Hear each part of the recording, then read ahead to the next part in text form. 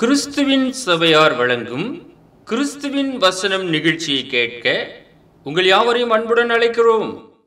கிறிஸ்துவின் வசனம் இது கிறிஸ்தவர் கீதம், பரிசுத்த வேதம் பறைசாற்றும் வசனம். கிறிஸ்துவின் வசனம் இது கிறிஸ்தவர் கீதம், கிறிஸ்துவின் சபையார் வாழ்த்தி வழங்கும் கிறிஸ்துவின் வசனம் இது கிறிஸ்தவர் கீதம். கிறிஸ்துவின் வசனம், கிறிஸ்துவின் வசனம், கிறிஸ்துவின் வசனம். வேதாகம செய்தி நேரத்திற்கு வரவேற்கிறோம். Welcome to the Bible message. தொலைக்காட்சி நேயர் அனைவருக்கும் கிறிஸ்டின் சபையார் வாழ்த்துகிறார்கள். இப்போ கத்ரோண்டின் போதகரமாகிய அர்ஜுனன் பிரதர் அவர்கள் உங்களுக்கு ஆவிக்குரிய செய்தி தருவார்கள். அதை கேட்டு நீங்கள் ஆவிக்குரிய அரசில் வளரும்படி கேட்டுக்கொள்கிறேன். அன்பானவர்களே, உங்கள் யாவரையும் நம்முடைய ஆண்டவராக இயேசு கிறிஸ்துவின் பரிசுத்த நாமத்தினாலே வாழ்த்தி வரவேற்பதில் மிகுந்த மகிழ்ச்சி அடைகிறோம். இன்றைய நாள் கர்த்தருடைய செய்தி வேளையிலே நியாயாதிபதி ஜட்ஜ், நம்முடைய பிதாவாகிய தேவன் நியாயாதிபதியாக இருக்கின்றார். சங்கீதம் 56வது வசனத்திலே நாம் வாசிக்கிறோம், வானங்கள் அவருடைய நீதியை அறிவிக்கும், தேவனே நியாயாதிபதி. The heavens shall declare his righteousness, for God is judge himself. தேவனே நியாயாதிபதியாக இருக்கின்றார். இந்த உலகத்திலே நியாயாதிபதிகள் இருக்கிறார்கள். தேவனே நியாயாதிபதியாக இருக்கின்றார். ஆதி முதலாக தேவனே நியாயாதிபதி. தேவன் சகலத்தையும் அறிகிறார் என நாம் காண்கின்றோம். சங்கீதம் 7, 11, 12 வசனங்கள், தேவன் நீதி உள்ள நியாயாதிபதி, அவர் நாள்தோறும் பாவியின் மேல் சினம் கொள்ளுகிற தேவன். தேவன் நீதி உள்ள நியாயாதிபதியாக இருக்கின்றார். அவர் நீதியை விரும்புகிற தேவன். இப்படித்தான் மனிதன் வாழ வேண்டும் என்பதை நமக்கு கற்றுக் கொடுத்தவரும் அவர்தான். எனவே அவர் நாள்தோறும் பாவியின் மேல் சினம் கொள்ளுகிற தேவனாக இருக்கின்றார். கோபப்படக்கூடிய தேவனாக இருக்கின்றார். பாவத்தை ஒருபோதும் கர்த்தர் ஏற்றுக்கொள்ளவே மாட்டார். பாவிகள் எல்லோருமே மனம் திரும்ப வேண்டும் என்றுதான் தேவன் விரும்புகிறார். எனவே நாம் பாவம் செய்யாது தேவனுக்கு ஏற்புடையவர்களாக நாம் வாழ வேண்டியது அவசியமாக இருக்கிறது. தேவன் நீதி உள்ள நியாயாதிபதியாக இருக்கின்றார். அவர் அநீதி செய்கிற தேவன் அல்ல, நீதி செய்கிற தேவன். அவன் மனம் திரும்பாவிட்டால் அவர் தம்முடைய பட்டயத்தை கருக்காக்குவார். அவர் தம்முடைய வில்லை நாணேற்றி அதை ஆயத்தப்படுத்தி இருக்கிறார். தேவன் ஜனங்களை நியாயம் தீர்ப்பதற்காக கட்டளைகளை கொடுத்து வைத்திருக்கிறார். அவர் தம்முடைய பட்டயத்தை கருக்காக்குவார். இன்னும் அதிகமாக அதை பதமேற்றுவார். வேதாகமும் இருபுறமும் கற்குள்ள பட்டயம் என வேதம் சொல்லுகிறது. அந்த வேத வசனத்தை கொண்டு ஜனங்களை நியாயம் தீர்ப்பார். அவர் தம்முடைய வில்லை நாணேற்றி அதை ஆயத்தப்படுத்தி இருக்கிறார் என இந்த வசனங்கள் நமக்கு எடுத்துரைக்கிறது. அன்பானவர்களே, நாம் மனம் திரும்ப வேண்டும் என்றுதான் தேவன் விரும்புகிறார். ஆதி முதலாகவே செய்தி என்னவென்றால், மனம் திரும்புங்கள். எத்தனையோ தீர்க்கதரிசிகளை தேவன் அனுப்பி கொண்டு வந்தார். கடைசியிலே யோவான் ஸ்நானகன் கடைசி தீர்க்கதரிசி, இதோ மனம் திரும்புங்கள், பரலோக ராஜ்யம் சமீபமாக இருக்கிறது என்று பிரசங்கம் செய்தார். அதை தொடர்ந்து இயேசுவும் மனம் திரும்புங்கள், பரலோக ராஜ்யம் சமீபித்திருக்கிறது என்று சொன்னார். அன்பானவர்களே, நாம் எல்லோருமே இந்த பூமியிலே மனம் திரும்ப வேண்டும் என தேவன் எதிர்பார்க்கிறார். அவர் நீதி உள்ள நியாயாதிபதியாக இருக்கின்றார். எல்லோருமே நாம் மனம் திரும்புகிற பட்சத்திலே அவருக்கு ஏற்புடையவர்களாக நாம் இருப்போம்.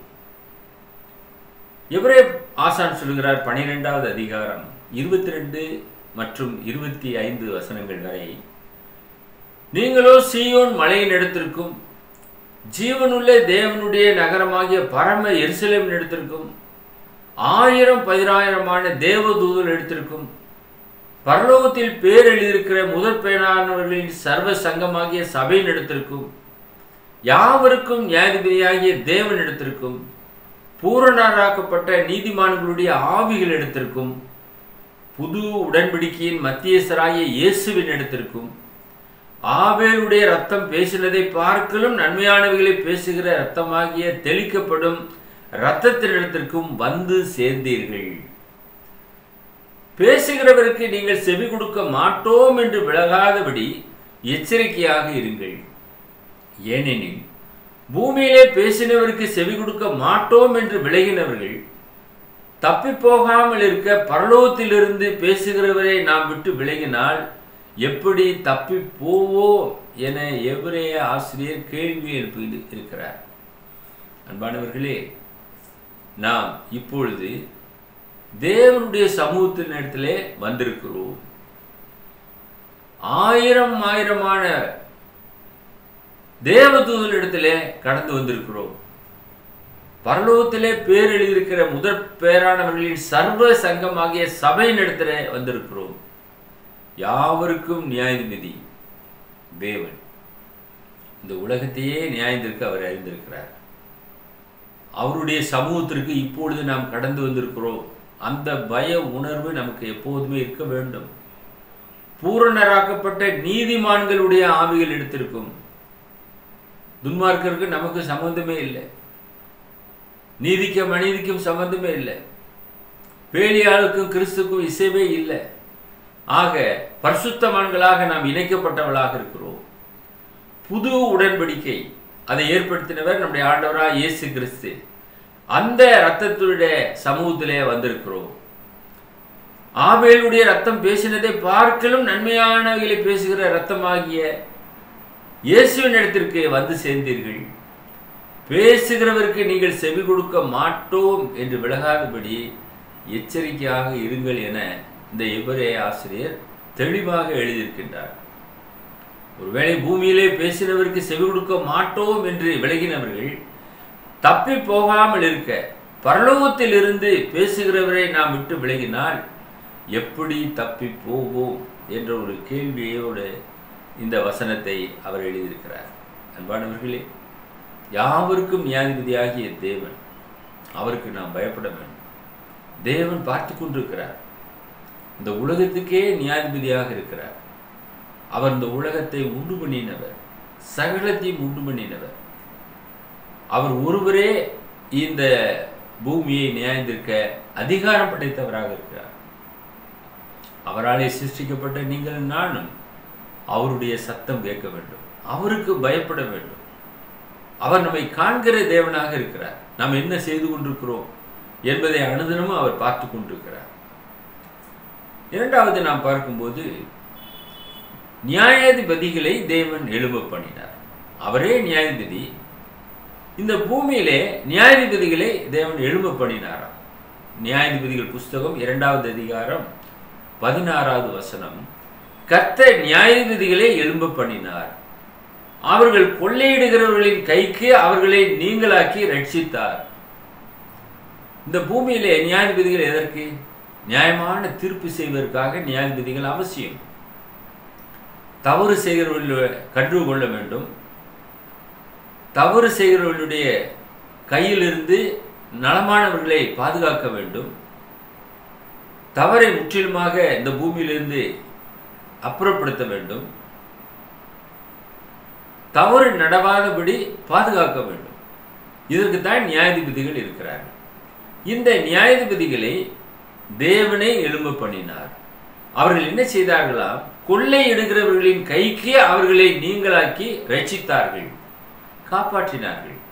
இல்லை என்றால் உலகம் முழுவதுமாக பாவத்திலே அப்படியே மூழ்கி போய்விடும். சோதம் குமரா போல அழிக்கப்பட்டு போயிருக்கும். தேவன் அதனாலே ஜனங்கள் மத்தியிலே நியாயாதிபதிகளை எழும்ப பண்ணினார். அப்போஸ்தலர் நடவடிக்கைகள் 13வது அதிகாரம் 20வது வசனம், பின்பு ஏறக்குறைய 450 வருஷ காலமாய் சாமுவேல் தீர்க்கதரிசி வரைக்கும் அவர்களுக்கு நியாயாதிபதிகளை ஏற்படுத்தி வந்தார். இஸ்ரவேல் ஜனங்களுக்கு, இஸ்ரவேலுக்கு தேவனே நியாயாதிபதியாக இருந்தார். ஆனால் அவர்கள் ராஜா வேண்டும் என்று கேட்டார்கள். இப்படி பல கோரிக்கைகளை தேவ சமூகத்தில் வைத்தார்கள். எனவே தேவன் நியாயாதிபதியாக ராஜாவாக இருந்த போதிலும் அவர்களுடைய கோரிக்கையை ஏற்ற நம்முடைய பிதாவாகிய தேவன் அவர்களுக்கு நியாயாதிபதிகளை ஏற்படுத்தி கொடுத்தார். எத்தனை வருட காலம்? 450 வருஷ காலம், சாமுவேல் தீர்க்கதரிசி வரைக்கும் அவர்களுக்கு நியாயாதிபதிகளை ஏற்படுத்தி கொடுத்தார் என வேதாகமும் மிக தெளிவாக நமக்கு போதிக்கிறது. உபாகம புஸ்தகம் 17வது அதிகாரம் 12வது வசனம், இந்த நியாயாதிபதியினுடைய சொல் கேளாதவன் எவனோ அவனுக்கு என்ன செய்யப்பட்டது? அங்கே உன் தேவனாய கர்த்தருக்கு ஆராதனை செய்யும்படி நிற்கிற ஆசாரியனுடைய சொல்லையாகிலும் நியாயாதிபதியினுடைய சொல்லையாகிலும் ஒருவன் கேளாமலும் ஒருவன் இடும்பு செய்தால் அவன் சாக கடவன். இப்படியே தீமையை இஸ்ரவேலிலிருந்து விலக்க கடவாய். அவன் சாக வேண்டும். நியாயாதிபதியுடைய சொல்லை அவன் கேட்க வேண்டும். அதுதான் நியாயாதிபதி இருக்கிறார். ஆசாரியன் இருக்கிறார். ஆசாரியனுடைய சொல்லை கேட்க வேண்டும், நியாயாதிபதிகளுடைய சொல்லை கேட்க வேண்டும். இவர்கள் மந்தையை காக்கக்கூடிய ஜனங்களாக தேவனால் ஏற்படுத்தப்பட்ட நியாயாதிபதிகளாக இருக்கின்றார்கள். இப்படியே தீமையை இஸ்ரவேலிலிருந்து விலக்க கடவாய். இஸ்ரவேலிலே தீமை உண்டாக கூடாது. அதனால கட்டளைகளை கொடுத்தார். கொலை செய்யாதிருப்பாயாக, பொய் சாட்சி சொல்லாதிருப்பாயாக, பிறனுக்குள்ள யாதொன்றை இச்சையாதிருப்பாயாக. இதெல்லாம் எதற்கு கொடுத்தார்?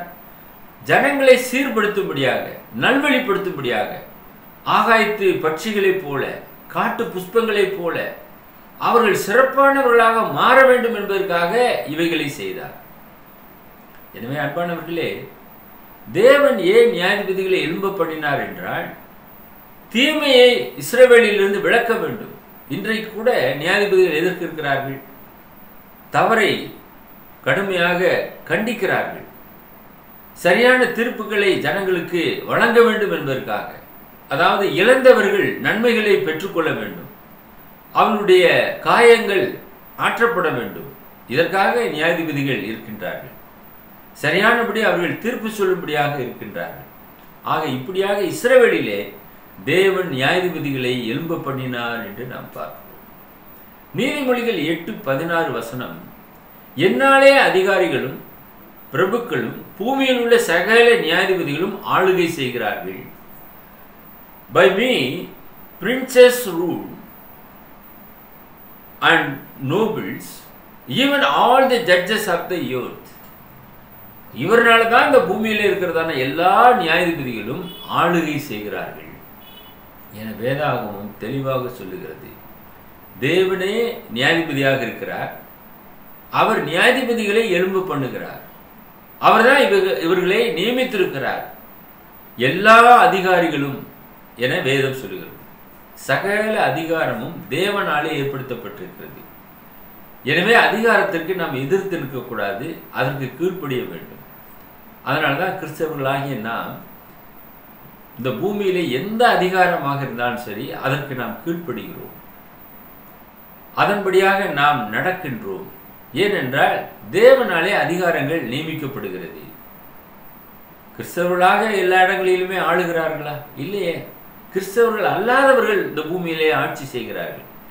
ஆனால் கிறிஸ்தவர்கள் அந்த ஆட்சியின் கீழாக அவர்களுக்காக ஜெபம் பண்ணி அந்த ஆட்சியின் கீழாக அவர்களுக்கு கீழ்ப்படிந்தவர்களாகவே இருந்து ஜீவனம் பண்ணுகிறார்கள் இந்த பூமியிலே. ஏனென்றால் அந்த அதிகாரம் தேவனாலே ஏற்படுத்தப்பட்டிருக்கிறது. கீழ்ப்படிந்துதான் ஆக வேண்டும். மோசே எகிப்திலே பார்வோன் கீழாக அடிமைகளாக இருந்தார்கள். 10 விதமான வாதைகள் உண்டானது. அவ்வளவு வாதைகளுக்கும் மிக பொறுமையாக இருந்தார்கள். ஏன்? அந்த பார்வோனை ஏற்படுத்தினவர் பிதாவாகிய தேவன். கடுமையாக வேலை வாங்கினார்கள். இறுதியிலே 10வது வாதையிலே எகிப்திலிருந்து அவர்களுக்கு விடுதலை கிடைத்தது. ஆக விடுதலை தேவனுடைய சமூகத்தில் இருக்கிறது, நம்முடைய கருத்திலே அல்ல.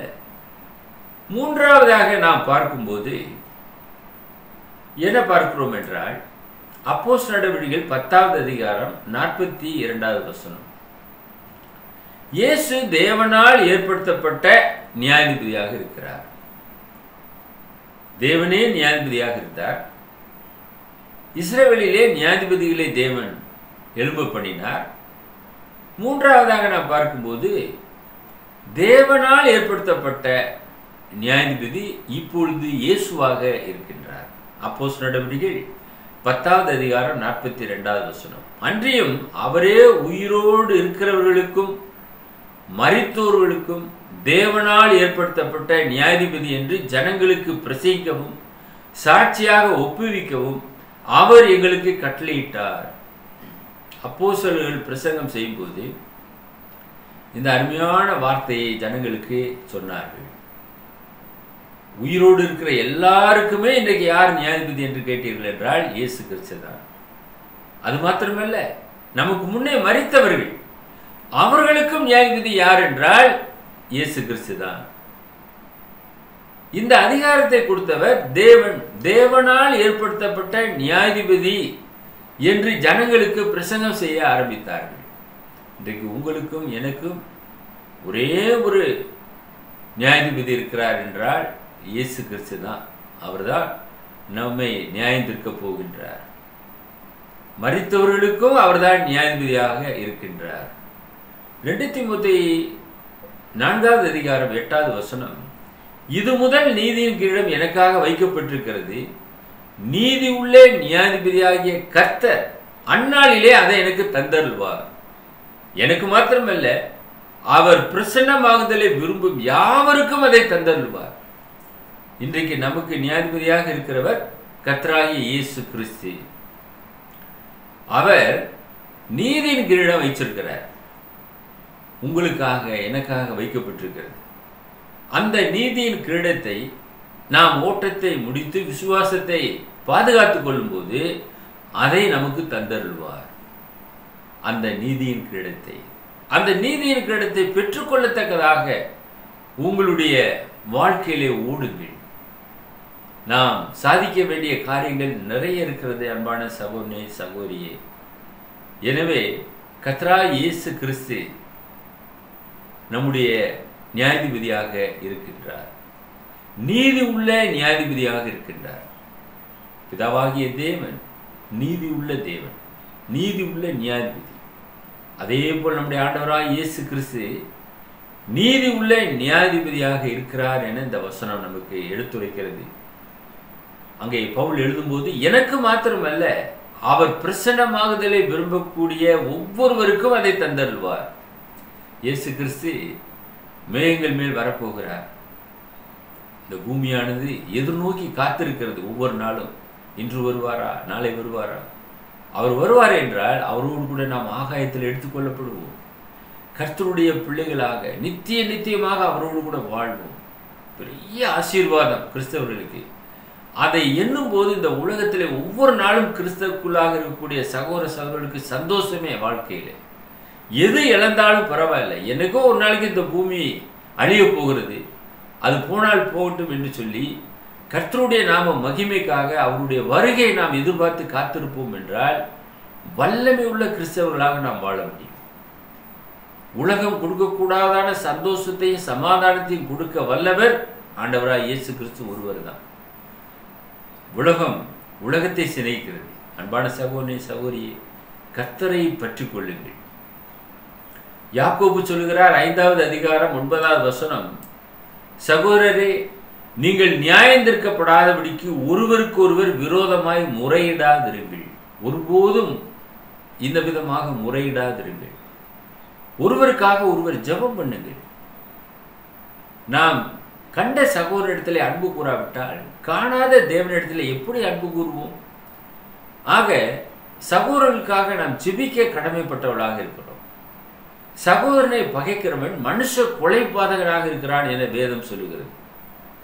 எனவே நாம் நியாயந்திருக்கப்படாத இருக்க வேண்டும் என்றால் விரோதமாக நாம் முறையிடக்கூடாது. சூரியன் அஸ்தமிக்கிறதுக்குள்ளாக உங்களுடைய எரிச்சல் தனியே கிடவுது. இதுதான் டைம், அவ்வளவுதான். அதற்குள்ளாக நாம் ஒப்புரவாக வேண்டும். மாசக்கணக்காக, வருடக்கணக்காக, ஏன் சாகுமட்டாக சிலரை மன்னிக்காமலே மரித்து போய்விடுகிறார்கள். எத்தனை பேர் நாம் பார்க்கிறோம். அப்படி என்ன நடந்தது, அப்படி என்ன உங்கள் வாழ்க்கையிலே கசப்பான காரியங்கள் நிலை நிற்கிறது, இதெல்லாம் வசனத்தோடு நீங்கள் சீர்தூக்கி பாருங்கள். நீங்கள் நியாயந்திருக்கப்படாதபடிக்கு, நாம் ஜட்ஜ்மெண்ட்ல நியாயந்திருக்கப்படவே கூடாது. அதற்கு ஒரே ஒரு வழி, ஒருவருக்கு ஒருவர் விரோதமாக முறையிடாதிருங்கள். எப்ப பார்த்தாலும் குற்றச்சாட்டு, மற்றவர்களை குற்றச்சாட்டி கொண்டே இருப்பது. 7-70 முறை மன்னிக்க கற்றுக்கொள்ள வேண்டும். 7-70 நிச்சயமாக நாம் என்னாலே எண்ணிக்க முடியாது. ஆக வாழ்க்கையெல்லாம் மன்னித்து கொண்டே இருக்க வேண்டும். அதான் போதனை. ஆக முறையிடாதீர்கள். இதோ நியாயாதிபதி வாசற்படியிலே நிற்கிறார். The judge standeth before the door. உங்க வாசற்படியிலே வந்து நிற்கிறார். எனக்கு அன்பானவர்களே, வாசற்படியிலே பாவம் படுத்திருக்கும் என வேதம் சொல்லுகிறது. அதே வாசற்படியிலே உங்களையும் என்னையும் ரட்சிக்க காத்துக்கொண்டு நியாயாதிபதி வந்து நிற்கிறார். இதோ வாசற்படியிலே நின்று கதவை தட்டுகிறேன். ஒருவனின் சத்தத்தை கேட்டு கதவை திறந்தால் நான் அவனிடத்திலே பிரவேசிப்பேன் என்று சொல்கிறார். அன்பான சகோதரனே, சகோதரியே, வாசற்படி அடையிலே வந்து நின்று கொண்டிருக்கிறார். ஒவ்வொருவரும் நாம் அனுதினமும் வாசலை கடக்காமல் எங்கேயும் போவதில்லை. அந்த வாசல் வழியாக வராமல் வீட்டுக்குள்ளே வருவதில்லை. ஆக வாசல் மிகவும் முக்கியமான ஒரு இடமாக இருக்கிறது. ஒவ்வொருவரையும் அனுதினமும் பார்த்து கொண்டிருக்கக்கூடிய ஒரு இடம் எதுவென்றால் வாசற்படி தான். வாசற்படி தாண்டித்தான் போகிறார்கள், வாசற்படி தாண்டித்தான் உள்ளே வருகிறார்கள். எனக்கு அன்பானவர்களே, வாசற்படியிலே நின்று காத்து கொண்டிருக்கிறார். இதோ நியாயாதிபதி வாசற்படியிலே நிற்கிறார். நம்மை நியாயந்திருக்கக்கூடியவர் ஆண்டவராய் இயேசு கிறிஸ்து. இப்போது அவர்தான் நமக்கு நியாயாதிபதியாக இருக்கிறார். அவர் நம்மை எப்படி நியாயந்திருப்பார்? சத்தியத்தின்படியே நியாயந்திருப்பார். நான் சொன்ன வசனமே உங்களை கடைசி நாளிலே நியாயம் தீர்க்கும் என்று சொல்லியிருக்கிறார். நமக்கு தெரியும், நாம் செய்த குற்றங்கள் நமக்கு தெரியும், நாம் செய்த மீறுதல்கள் நமக்கு தெரியும், நாம் செய்த பாவங்கள் நமக்கு தெரியும். மனசாட்சி உள்ள ஒவ்வொருவருமே உணர்வார்கள், தங்களுடைய குற்றங்களை ஒத்துக்கொள்வார்கள். இந்த காரியங்களுக்கு நாம் சரியானபடி பதில் சொல்லி ஆக வேண்டும். ஆக நியாய தீர்ப்பிலே நாம் எல்லாருமே நிற்போம் என்று வசனம் சொல்கிறது. ஸ்தேவான் இயேசுவானவர் தேவனுடைய வலது பார்சத்தில் நிற்கிறதை காண்கிறேன் என்று சொன்னார். ஸ்தேவான் மீது எல்லாரும் கல்லால் அடித்து அவனை கொலை செய்தார்கள். அப்போஸ்தலர் நடவடிக்கைகள் 7:56 பார்க்கிறோம். அதோ வானங்கள் திறந்திருக்கிறதையும் மனுஷகுமாரன் தேவனுடைய வலது பார்சத்திலே நிற்கிறதையும் காண்கிறேன் என்றார். வலது பார்சத்திலே அமர்ந்திருந்த ஆண்டவராய் இயேசு கிறிஸ்து ஸ்தேவானுடைய அந்த மரணத்தை பார்க்கும்போது எழுந்து நிற்கிறார். அப்போ வாசற்படியிலே நிற்கிறார். எனக்கு அன்பானவர்களே, அனுதினமும் நம்மை கண்டு கொண்டிருக்கிறார், நம்மை காண்கிற தேவன். ஆக வாசற்படியிலே நின்று கொண்டிருக்கிற அவரை நாம் ஒருவேளை அறியாமல் இருக்கலாம், ஆனால் அவர் நம்மை அறிந்திருக்கிறார். நம்முடைய செயல்பாடுகளை அறிகிறார். நாம் எப்படி போகிறோம், எப்படி மறுபடியும் வருகிறோம் என்று அவர் அறிகிறார். எனவே அவருடைய சத்தம் கேளுங்கள். அவர் நம்முடைய நியாயாதிபதியாக இருக்கிறார். அவர் தம்முடைய வல்லமையுள்ள வசனத்தினாலே நம்ம எல்லோரையுமே நியாயந்திருப்பார் என திருமறை நமக்கு தெளிவாக போதித்திருக்கிறது. அவருடைய நியாயத்திற்கு எல்லாரும் நின்றே ஆக வேண்டும்.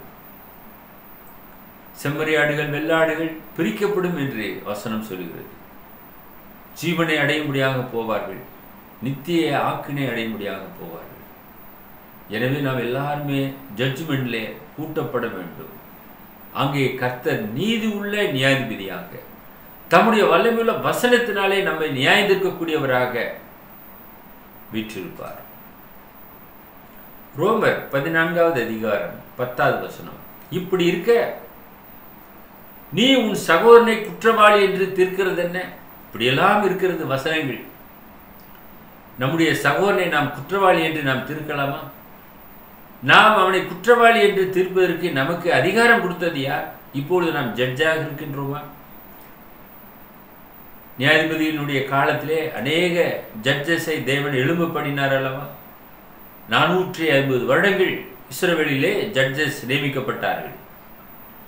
ஆனால் இன்றைக்கு கிறிஸ்தவர்களாகிய நமக்கு ஒரே ஒரு ஜட்ஜு தான் இருக்கிறார். அதை நீங்கள் அறிவீர்களா? ஆண்டவராய் இயேசு கிறிஸ்து. நியாய தீர்ப்பு செய்யக்கூடிய அதிகாரம் எனக்கு இருக்கிறது என்று சொல்கிறார். இறுதியிலே அவரே இந்த உலகம் முழுவதையும் இருக்கிற ஜனங்களை நியாய தீர்ப்பு செய்ய போகிறார். மரித்தவர்களையும் அவர் நியாயம் தீர்க்க போகிறார். எவ்வளவு பேர் மரித்தவர்கள் என்பதை எண்ணி பாருங்கள். அவ்வளவு பேரும் அவருக்கு முன்பாக கூட்டப்பட வேண்டும். இது திருமறையினுடைய போதனையாக இருக்கிறது. எனவே இப்படி இருக்க நீ உன் சகோதரனை குற்றவாளி என்று தீர்க்கிறது என்ன? நம்முடைய சகோதரனை நாம் குற்றவாளி என்று சொல்வதற்கு நமக்கு அதிகாரம் இல்லை. அவன் விழுந்தாலும் நின்றாலும் தேவன் ஒருவருக்கே அவன் கணக்கு ஒப்புவிக்க வேண்டும். நமக்கு நியமித்திருக்கிற ஓட்டத்திலே நாம் பொறுமையோடு கூட ஓட வேண்டும். இதைத்தான் வேதாகமும் சொல்லுகிறது. ஒருவர் ஏழையாக இருக்கலாம், ஒருவர் வசதி படுத்தவர்களாக இருக்கலாம், ஒருவர் படிப்பறிவு இல்லாதவர்களாக இருக்கலாம், ஒருவர் படித்தவர்களாக இருக்கலாம், ஒருவர் சிறப்பான ஒரு இடத்திலே வாழ்க்கையை வாழலாம், ஒருவர் ஒருவேளை மிகவும் ஏழையாக லாசருவை போல ஒரு தரித்திரனாக வாழலாம். யார் எப்படி இருந்தாலும் அவர்களுக்கு தேவன் தேவனாகவே இருக்கிறார். அவர்கள் எல்லோரையும் வழிநடத்தக்கூடியவர் அவர் ஒருவர் தான். அவர்கள் எல்லோருமே நியாயந்திருக்கக்கூடியவரும் ஆண்டவராய் இயேசு கிறிஸ்து ஒருவர் தான். எனவே நாம் சகோதரனை குற்றவாளி என்று தீர்க்கக்கூடாது, அற்பமாக எண்ணவும் கூடாது. ஏனென்றால் நாம் எல்லாரும் கிறிஸ்துவின் நியாயசனத்திற்கு முன்பாக நிற்போம். எல்லாருமே கூட்டப்படுவோம். அந்த ஒரு பய உணர்வு இருக்க வேண்டும். 2 கொரிந்தியர் 5:10 என்ன சொல்லுகிறது? ஏனென்றால் சரீரத்தில் அவனவன் செய்த நன்மைக்காவது தீமைக்காவது தக்க பலனை அடையும்படிக்கு நாம் எல்லாரும் கிறிஸ்துவின் நியாயசனத்திற்கு முன்பாக வெளிப்பட வேண்டும். For we must all appear before the judgment seat of Christ. கிறிஸ்துவின் நியாயசனத்திற்கு முன்பாக நாம் எல்லாரும் கூட்டப்பட வேண்டும். சரீரத்தில் நாம் என்னென்ன செய்தோம்? நன்மை செய்திருக்கலாம், ஒருவேளை தீமை செய்திருக்கலாம். அதற்கு ஒரு பலன் உண்டு. நிச்சயமாக நன்மை செய்தாலும் சரி, தீமை செய்தாலும் சரி, பலன் உண்டு. தக்க பலனை அடையும்படிக்கு, அதற்கேற்ற பலனை அடையும்படிக்கு நாம் எல்லாரும் கிறிஸ்துவின் நியாயசனத்திற்கு முன்பாக வெளிப்பட வேண்டும். இது தேவனுடைய நீதியாக இருக்கிறது. அன்பான சகோதரனே, சகோதரியே, இந்த தொலைக்காட்சி நிகழ்ச்சியை பார்த்து கொண்டிருக்கிற நியாயாதிபதிகளே, உங்களுக்கு ஒரு நியாயாதிபதி இருக்கின்றார், ஆண்டவராய் இயேசு கிறிஸ்து. அவர் எல்லோருமே நியாயந்திருப்பார். அந்த ஒரு பய உணர்வோடு இந்த உலகத்திலே ஒவ்வொருவருமே வாழ வேண்டும். நம்ம எல்லாரும் அவருடைய நியாயசனத்திற்கு முன்பாக கூட்டப்படுவோம் என பரிசுத்த வேதாகம் சொல்லுகிறது. அவருடைய சமூகத்தில் யாரும் தப்பி போய்விடவே முடியாது. ஏனென்றால் நன்மைக்காவது தீமைக்காவது தக்க பலனை அடைந்தே ஆக வேண்டும் என 2 கொரிந்தியர் 5:10 நாம் வாசிக்கிறோம். எனவே நீங்கள் தேவ சமூகத்திலே எல்லோருக்கும் நியாயாதிபதியாக இருக்கிறதான தேவனுக்கும் ஆண்டவராகிய இயேசு கிறிஸ்துவுக்கும் பயப்படுகிற பயத்திலே வளருங்கள். உங்களுக்காக நாங்கள் ஜெபம் பண்ணுகிறோம். எங்களை நேசித்து வழிநடத்துகிற பரலோகத்தின் பிதாவே, நன்றியுள்ள இருதயத்தோடு நாங்கள் நம்மை துதிக்கிறோம், ஸ்தோத்திரிக்கிறோம். யாவருக்கும் நியாயாதிபதியாக இயேசுவை நீர் எங்களுக்கு ஒப்புக் கொடுத்த தேவனுக்காக ஸ்தோத்திரம். அவருக்கு பயப்படுகிற பயத்திலே அவர் சத்தியத்தோடு நியாயம் தீர்ப்பார் என்ற ஒரு பயத்தோடு இந்த உலகத்திலே நாங்கள் ஜீவனம் பண்ணத்தக்கதாக, சரீரத்திலே அவனவன் செய்த நன்மைக்காவது தீமைக்காவது தக்க பலனை அடைய வேண்டும் என உங்களுடைய திருமறையானது எங்களுக்கு போதிக்கிறது. அந்த போதனையை நாங்கள் ஏற்றுக்கொண்டவர்களாக பய உணர்வோடு கூட நியாயாதிபதியாகிய உமக்கும் நீர் ஏற்படுத்தியிருக்கிறதான நித்திய நியாயாதிபதியாகிய இயேசு கிறிஸ்துவுக்கும் நாங்கள் பயந்து இந்த உலகத்திலே பரிசுத்தமாக வாழவும், மற்றவர்களை நேசிக்கவும், அன்பு செலுத்தவும், உம்முடைய உடன்படிக்கையின்படியாக வாழவும் எங்களை முழுவதுமாக அர்ப்பணம் செய்கிறோம். இந்த நிகழ்ச்சியை பார்த்து கொண்டிருக்கிற அருமையான நேயர்கள், திருச்சபை மக்கள் யாவரையும் ஆசீர்வதித்து சத்திய பாதையிலே தொடர்ந்து அவர்களை வழிநடத்த வேண்டுமாய் எங்கள் அன்பின் ஆண்டவர் இயேசு கிறிஸ்துவின் விலையேற பெற்ற நாமத்தில் இந்த ஜெபத்தை தாழ்மையோடு ஏறெடுக்கிறோம் எங்கள் பரலோகத்தின் பிதாவே, ஆமென். Our mobile number 944-355-8041. Another number 6379350509. Email address arjunanglory@gmail.com. View our The Word of Christ program on YouTube channel. May God bless you all.